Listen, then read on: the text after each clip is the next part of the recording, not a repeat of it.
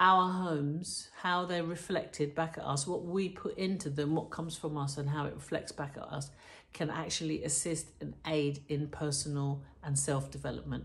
That's my real big discovery, right? So I'm talking about emotions, but that's really the essence of the discovery, is that we can use how we design, decorate and style our homes for our personal and self-development. Think about it, use it for when you're doing your next interior project, whether you're working with a designer or you're doing the work yourself. Many of us, most people can't afford interior designers. And this is why I want to bring this information, is because there's a way that you can do it yourself. You can have some guidance that takes you beyond just go and look in a magazine and look at what other people are doing and just copy that.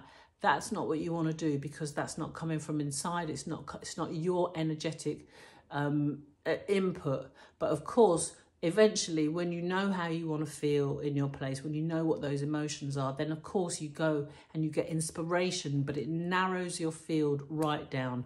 So I just want to say this very quickly. I've got a background in coaching and I've got a background in NLP, neuro-linguistic programming. And all of that, when I was studying and working as a coach years ago, it was all about change and it's all about transformation. And I believe that we can use our homes, how we design, decorate and style them, as part of our self-transformation, because we're always evolving. We are evolving, our space will evolve.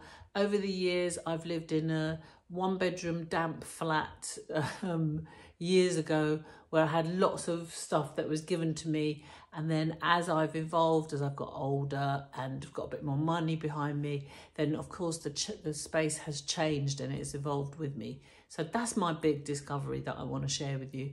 And what I want to share with you is a way that you can begin in your home to understand what you currently have, what's going on, and how you want to change it. If you're about to do a project, move around your home first, go into the different rooms, check out ask yourself, how do I want to feel in this place?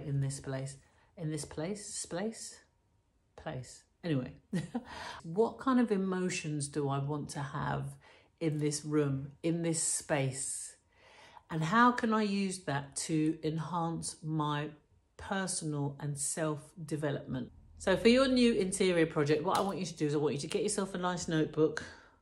I was going to hold up a notebook, and believe me, I've got thousands.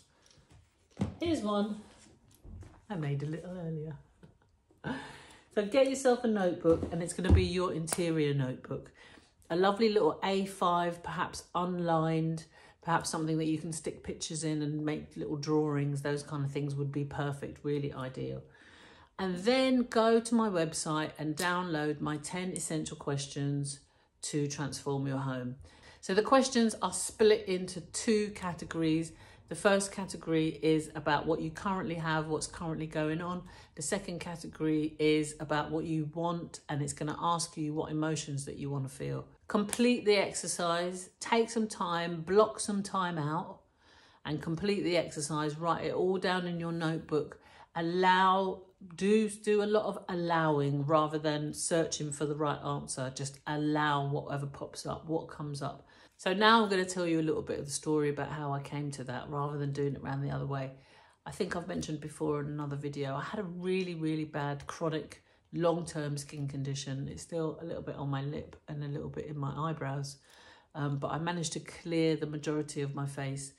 And when we lived in our old house, we lived in a house just up the hill, big, massive, double-fronted, gorgeous Victorian house, really beautiful.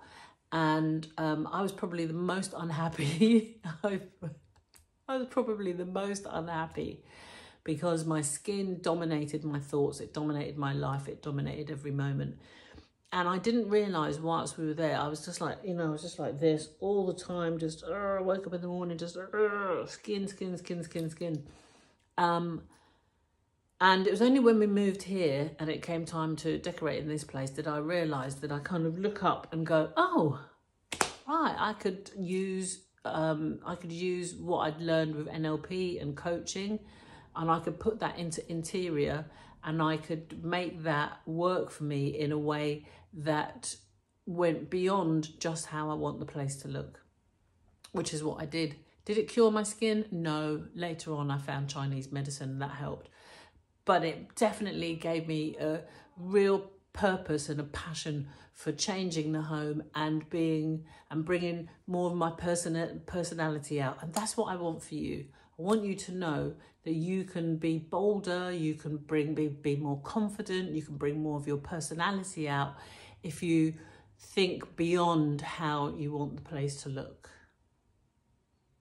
I am going to end this video now. I'm going to say thank you very much for watching. I've really enjoyed making how you can design with emotion. That's what I call it, to enhance your personal and self-development. So please do like, subscribe, share this video with those that you love that will benefit. And I will see you inside the next video.